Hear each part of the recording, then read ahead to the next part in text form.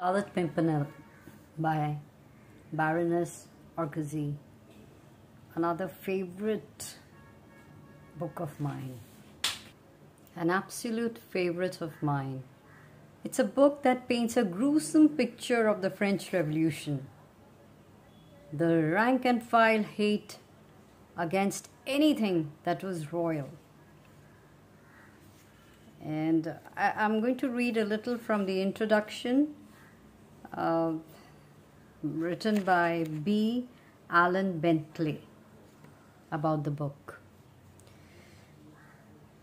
So there are some novels whose plots unfold with such a compelling energy, with such irresistibly mounting suspense, that they have through the years become characterized by a phrase which, if it has become trite, is nevertheless a testimonial to a work of rare imaginative power.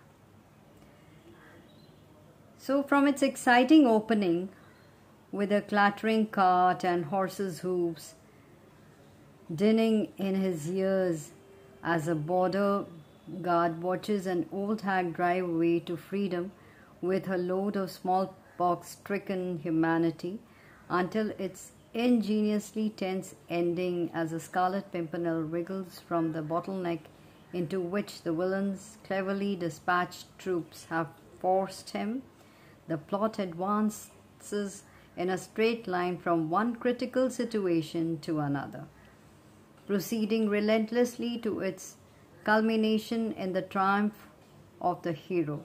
Indeed, there are few books which maintain such a constant and unflagging pressure of suspense and excitement. There are fewer whose plot structure is shaped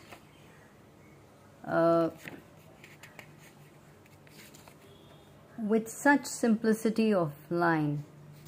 Baroness Orczy has confined her characters to the barest essential figures, all of whom have a starkly defined and dramatically active function in the plot, centered directly upon the unknown Scarlet Pimpernel himself. He radiates his influence upon every character, upon every situation and event in the book, defining its structure and controlling its pace of movement. Focused so intensely upon one dominant figure, all action and all characters merge into one direct, advancing line of action. Any subplot that might develop out of the actions of any single person is virtually crushed in the steam-rolling presence of the events that stream from the devious movements of the unpredictable appearances of the Pimpernel. The source of this extraordinary plot power lies in the historical period in which the novel is set, in the enormous popular energy released by the upheaval of the royalist control during the French Revolution, energy which, allowed to run riot, resulted in senseless carnage, madness and hysteria. By 1792, everything that was beautiful and should have endured in the old order was threatened and with extermination, along with the avowedly tyrannical and cruel aspects of the regime.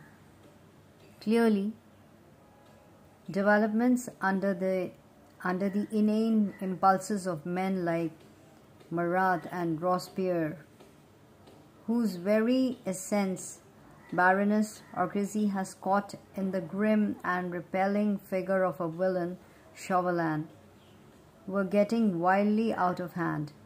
It was the preservation of the good and the glorious traditions of France that inspired the Scarlet Pimpernel's mad dashes literally into the jaws of death, to the foot of the guillotine, where he rescued the condemned aristocrats and gave them refuge in England.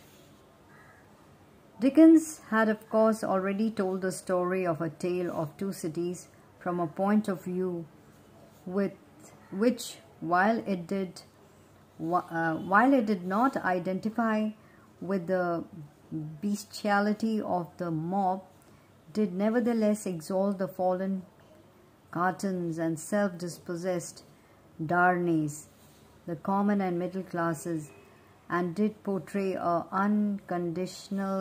unconditionally inhuman and cruel the aristocrats against whom the full tide of history had turned. Baroness Orczy, on the other hand, herself a European aristocrat and a member of London society, automatically entered the dignity of France's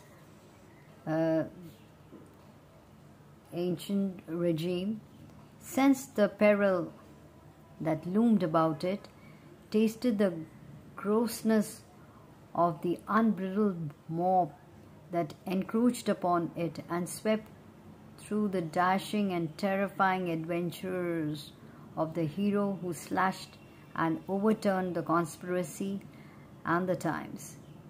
Indeed, it is illuminating to examine the tone and plot of her book in the light of the Baroness's biography. Just as every critical episode of the novel emanates from an 18th century drawing room or mansion, from Lord Grenville's ball to in the Foreign Office where Chauvelin first closes in upon his victim, to Sir Percy Blakeney's country home where Margaret first becomes aware of the identity of the Scarlet Pimpernel. So, Orczy's life and critical experiences were centered in the courts and noble homes of Hungary, France, and England. Born in September 1865 in Hungary, the only child of Baron Felix Orczy, she was exposed to all the finer cultural influences of Europe. So they write about her background, and then talking about her descriptions of Sir Percy Blakeney's mansion are detailed. Her recreation of the inside of Jellyband's Inn and its warmly gorgeous brasses and oak beams, her amazing sense of color, texture, and movement bring to life with captivating realism a romantic age that the streamlined 20th century has forgotten. The music of the age also ripples through the pages. Gluck's opera, Orpheus, was haunting the courts of Germany and England, with its revolutionary strains at the very moment when the peasants of Paris were storming the Bastille. And so it is little wonder that in a court-centered novel written by a woman of deep sensitivity, one of the most striking, crucial episodes should be confined within an opera box in Covent Gardens, in the midst of an Orpheus. Finally, it is not unlikely that in the mind of this romantically sensitive woman, there was forged an identification of herself with the heroine of her novel, Margaret Blakeney, the French actress, the cleverest brain in Europe, the stunning creature who sailed over the hearts and hopes of the richer and noblest men and the finest diplomats in the world. Although Baroness Orczy's life was centered in a world of wealth and privilege, it is not to be supposed that life in that world was without its darkness and horror. The other side of aristocratic life in 18th century France was the threat of annihilation. The hidden, deepest movements beneath the lavishly jubilant English society consisted the currents of intrigue, the unknown quantity of the Scarlet Pimpernel and his devoted band, and fear of their imminent capture and death. And in the life of the author, tragic experiences and insights came. With the Second World War, the Baroness and her husband, Lord Barstow, were living in Monte Carlo when the Nazis invaded France, and for the next 5 years the headquarters of the German Gestapo were established in the quarters adjacent to their villa. Her husband died there in 1943, and their home was bombed by the RAF just before the town was liberated. What then was a genuine vision of aristocratic suffering and life in a novel became an early parallel to the tragic experiences of its titled author. Although Baroness Orczy's rare education, social success, and great personal talents never rose to the full artistic synthesis of great literature, they did nevertheless produce immensely popular writings whose themes of romance and adventure are stimulating still the minds of this generation. Of its author and the Scarlet Pimpernel, and the London Times said, both have become household words for a grateful multitude. In fact, for a period of close to 50 years, that is 1900 to 1947, she produced more than 50 books, stories, and magazine articles. Nor was Baroness's literary range confined to the romantic narrative. Along with Edgar Allan Poe, Sir Arthur Conan Doyle, and Agatha Christie, she delved into the writing of detective stories. 3 volumes were published of the kind of problem in which the hero solves the most baffling mysteries almost without budging from his armchair. These were The Old Man in the Corner, its sequel Unravelled Knots, and The Lady Molly of Scotland Yard, 1910. And ultimately came her tender and perspective autobiography, Links in the Chain of Life, in 1947, the year of her death.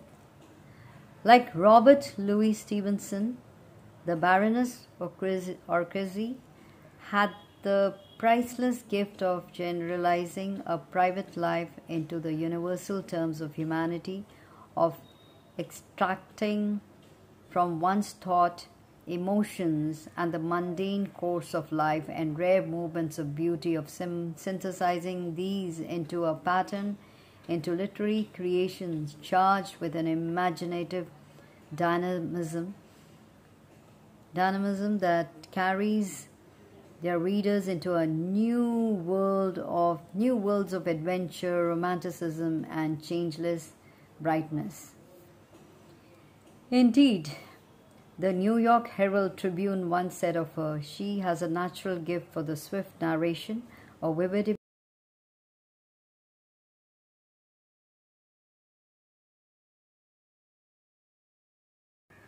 As I was just reading, the New York Herald Tribune said that she has a natural gift for swift narration, a vivid imagination, and appropriately flamboyant style. These might themselves be the qualities from which the Baroness forged her super subtle hero in the Scarlet Pimpernel, the champion of perjured aristocracy.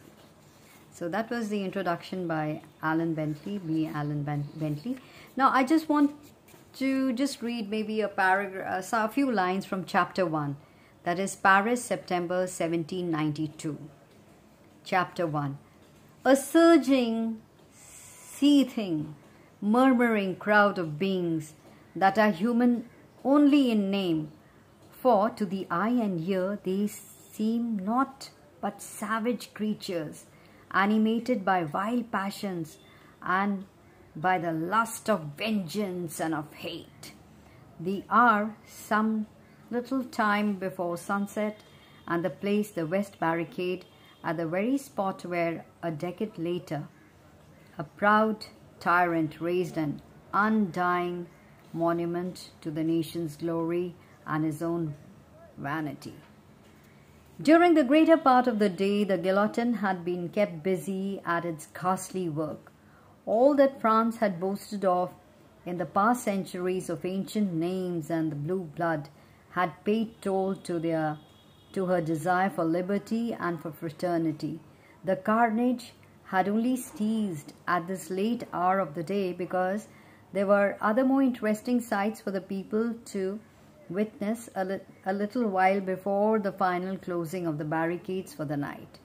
And to the crowd rushed away from the palace and made for the various barricades in order to watch this interesting and amusing sight. It was to be seen every day, for those aristos were such fools. They were traitors to the people, of course, all of them, men, women and children, who happened to be descendants of the great men who since the Crusades had made the glory of France her own noblesse. Their ancestors had oppressed the people, had crushed them under the scarlet heels of their dainty buckled shoes, and now the people had become the rulers of France and crushed their former masters, not beneath their heels, for they went shoeless mostly in those days, but beneath a more effectual weight, the knife of the guillotine. And daily, hourly, the hideous instrument of torture claimed its many victims, old men, young women, tiny children, even until the day when it would finally demand the head of the king and of a beautiful young queen. But this was it should be. Were not the people now the rulers of France? Every aristocrat was a traitor, as his ancestor had been before him. For 200 years now, the people had sweated and toiled and starved to keep a lustful court in lavish extravagance. Now, the descendants of those who had helped to make those courts brilliant, had to hide for their lives, to fly. They wished to avoid the tardy vengeance of the people, and they did try to hide and tried to fly. That was just the fun of the whole thing. Every afternoon before the gates closed and the market carts went out in procession by the various barricades, some fool of an aristo endeavored to evade the clutches of the Committee of Public Safety. In various disguises, under various pretexts, they tried to slip through the barricades, which were so well guarded by citizen soldiers of the Republic. Men in women's clothes, women in male attire, children disguised in beggars' rags. There were some of all sorts. So there were the counts, the marquises, even dukes who wanted to fly from France, reach England or some other equally accursed country, and they tried to rouse foreign feeling against the glorious revolution, or to raise an army in order to liberate the wretched prisoners in the Temple, who had once called themselves sovereigns of France. But they were nearly always caught at the barricade. Sergeant Bibo, especially at the West Gate, had a wonderful nose for scenting an aristo in the most perfect disguise. Then of course the fun began.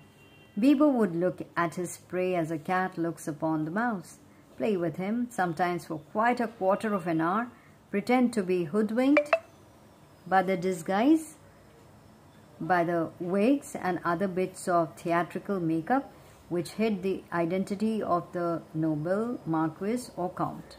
Oh, Bibo had a keen sense of humor, and it was well worth hanging round that west barricade in order to see him catch an aristo in the very act of trying to flee from the vengeance of the people.